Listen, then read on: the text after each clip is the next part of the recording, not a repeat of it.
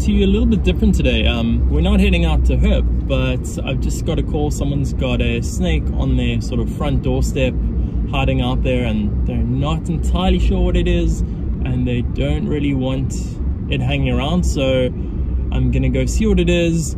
Hopefully being able to catch it, and maybe I can film a little bit of the capture. It should be pretty straightforward from what they've described. And then yeah, I'm gonna find a good spot just on the back of the mountain here and just let it go. But I will check in when we eventually get there, if I can get over this disgusting afternoon traffic.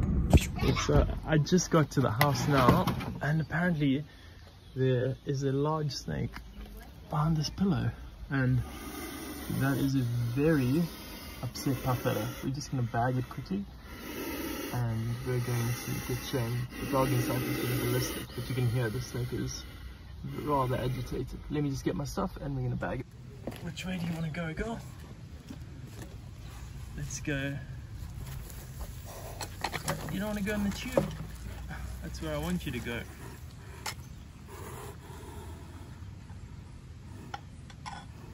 No. Usually they just go in without much coercion. There you go. And that is how you catch a puffadder safely. Alright, cool. That was a really quick and painless call out for that puffadder. Yeah, I'm just going to find a quick release spot for it, shoot some photographs, and then yeah, just leave it safely away from houses and people's dogs. And I will catch you guys when I head out tomorrow, and we're actually going to go do some herping instead of catching snakes, which is pretty boring in the suburbs. Until tomorrow. Good afternoon. It's now the next day after the puffadder, but as you can see here, the rain and the storms are looking really ominous. But we're going to get after it. I'm just here in a concrete pile, flip a bunch of this concrete, hopefully turn up some snakes, some lizards. But as always, this spot that I come to pretty regularly has so much concrete that we just flip, and then obviously we're always putting the concrete back. And yeah, hopefully we're going to get after some stuff real soon. So coming in hot, just after I finished flipping the clip, first snake of the day, little spotted grass snake. So here's just a closer look at this little spotted grass snake. Unfortunately it's going a little bit berserk and it's not wanting to chill out too much, but we'll give you a quick look at it. We've seen quite a lot of them in my previous videos, so I'm not going to sort of go on about it too much. But yeah, a nice quick flip straight off the bat. Just going to release this guy real quick and get a couple photos, and then we're going to carry on and hopefully we can turn up a couple more.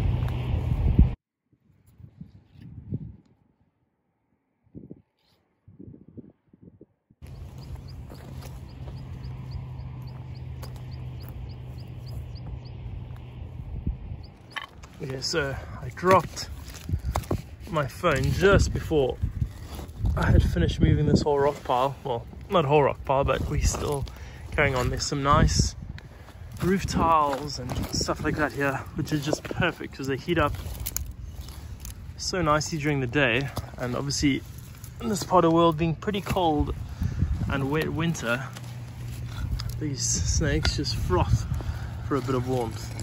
There you go. Well, I'm sorry, that was a bit delayed. But that is a decent sized spotted grass snake. We've only been seeing these really small ones, so really nice to flip a decent sized one for a change. I mean, they get a heck of a lot bigger than that, but like I said, always nice to see a decent sized snake. Just gonna grab a quick in situ of it sitting under the rock, and then we'll have a closer look at him. So here's just a look at the large spotted grass snake that I just picked up, the one that was just under that tiny little piece of concrete. It's actually sitting quite nicely. It's quite a dark specimen. They're typically quite a lot lighter. Just for size reference, I mean, you can get a vague idea of how large a snake is. They get well over a meter, so I mean, this is probably not even a third of the size of their potential size. But yeah, nice flip. Over here to get a decent sized one. I'm gonna carry on and see what else I can turn up. See how long it takes you to spot this little guy, but this is just a really nice example of the arum lily frog, or the arum lily reed frog as they call them. This dude is just sitting out in the open. The weather's a little bit miz, so he's just soaking up a bit of this overcast weather. They usually just jump away as soon as you get near, so quite stoked to get a bit of footage of this guy. So have a look at this little, it's just a Cape Dwarf chameleon that I just walked up on. He's totally the wrong color for this bush that he's sitting on, so he was relatively easy just to spot straight off the trail. So if people are asking how do you find chameleons, you can just walk and look in the bushes and you'll see these little dudes just hanging out. So as always, found myself a nice bit of concrete here, and we're just gonna work through. I really need to get a mount for this. I can just set it up and carry on, but yeah, just gonna work through a bit of this trash quickly, see if we can't turn anything up. It's actually right where I just picked up that little spotted grass snake, so hopefully we can turn something else up. There we go, check that out. Those are snake scales, and what do we have in there? It looks like a pretty decent size rhombic egg eater. Awesome. This is the first one I've seen in the Cape this year. Super chuffed actually. This is Dasypalta scabra, the common egg eater.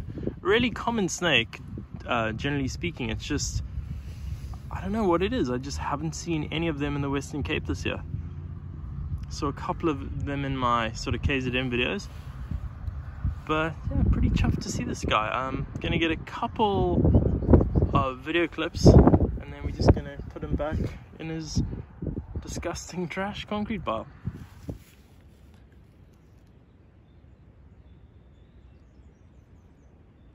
So here's just a closer look.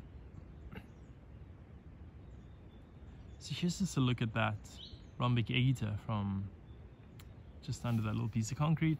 Just put them on a bed of leaves here, just so you can actually see how cryptic the pattern actually is once they're on something that's a little bit sort of not plain sand, like is pretty much all around here. He's not doing a heck of a lot. Usually they put on this quite sort of ferocious threat display, but he is sort of flattening his head ever so slightly there, and you can see it actually gives off this appearance of him actually looking like an adder or something like that. If you just zoom in there, you'll see. But yeah, he's totally harmless. Egg eaters are one of the few snakes that virtually have no teeth in the mouth at all. But he's sort of just really relaxed now. He's not interested in threat displaying. He's not interested in getting away. Really awesome little snakes. The only one of the egg-eating snakes that you get here down in the Cape. The rest are all restricted to up in the northern and eastern parts of the country. But yeah, this is just the rhombic egg eater. This guy is really not doing anything, so I'm gonna grab a quick couple of photographs and just let him go. So we're just still out here flipping a little bit, but it's been really quiet after that spotted grass snake and the, let's rock back properly, and after the egg eater. I really haven't seen anything else. But you can see just walking through these sort of piles of trash and literal building rubble. But while we're on the topic of that, I've had a few people sort of ask me sort of how I go on about these trash piles, and there's just being so much rubbish everywhere. And then people are sort of really coming at me hard, asking me why I don't throw away all the trash and I don't clean the places up. For the most part, these places are literal rubbish dumps. So there's so much trash here, and I'm not talking about, you know, just a drink bottle on the floor or a bit of plastic or something like that. I'm literally talking about years and years of trash and sort of decay. Unfortunately, a natural sort of habitat. But yeah, just in case you're wondering why I go on about putting all the cover back, is that obviously these snakes and other little reptiles live in the cover. So I mean, if you're destroying where they're living in a world where we destroy everything, you're pretty much not helping the animals out at all. So just a little bit of food for thought on that subject. Just have a look at this. This is the short-legged seps, Tetradactylus seps. I just saw it basking in this little bush here. Obviously pretty close, filming with my phone, and he's so super chilled. He's just basking out here in the sun. He closes his eyes every couple of seconds, sort of just enjoying the sun. but I'm not going to get hands on this guy and disturb him. Hopefully we'll see a couple of others. I've seen a couple of others just scooting through the grass, but haven't been able to get hands on any. This is quite a decent sized one, but yeah, pretty cool to just spot these guys out basking. Let's see if you can spot what I just flipped over. Oh, there he goes. He's actually shooting out. He was sitting super still. That's just a little ocellated gecko with an original tail, which is quite uncommon for them. Generally they have these little stumpy regrown tails. Oh, he's waking up a bit. Just going to get a hand on him quick. And have a good look at him and just pop him back under his piece of concrete. Come on, brother. So there you go. This is just a ocellated gecko. Really common along here on the west coast. We see a ton of them, as I'm sure you guys would have seen in some of the videos. But yeah, just gonna let him go. We don't need him for photographs. We've photographed tons of them. Just gonna put his little house back, and we are gonna move on. So I'm sure you guys can hear, but the wind has gone to absolute garbage. It's about to pour with rain. I just flipped the last piece of cover for today, piece of asbestos. Got a nice looking Cape skink under it. Again, we see these guys all the time, and this is pretty much what the spotted grass snakes are feeding on. So nice to see that they're around. But yeah, the weather is absolute garbage. I'm gonna release this guy. Go back into your hole, brother. Ow, can't they bite? Why? Go back in his hole, and I'm gonna quickly just make my way to the car before I get absolutely destroyed by this weather. You can see it's not looking good. So here's just a tiny little angular tortoise that I just walked up to just on the way back to my car. The weather, like I said just now, is going to absolute trash, so just gonna let this guy go and head back to the car before the rain breaks. I just got back to my car. As you can see, the sun is setting. The wind got really incredibly loud and blustery and incredibly cold, so I really hope I can salvage some of this audio. But yeah, I had a pretty good day. Saw quite a range of species, a couple of snakes. The airman frogs for me were just a really big plus. I always dig seeing those guys.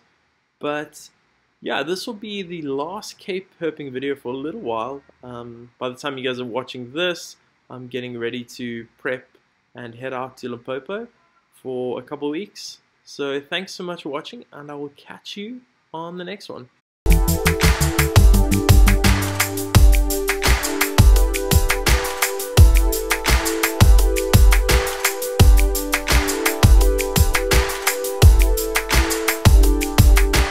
Thank you.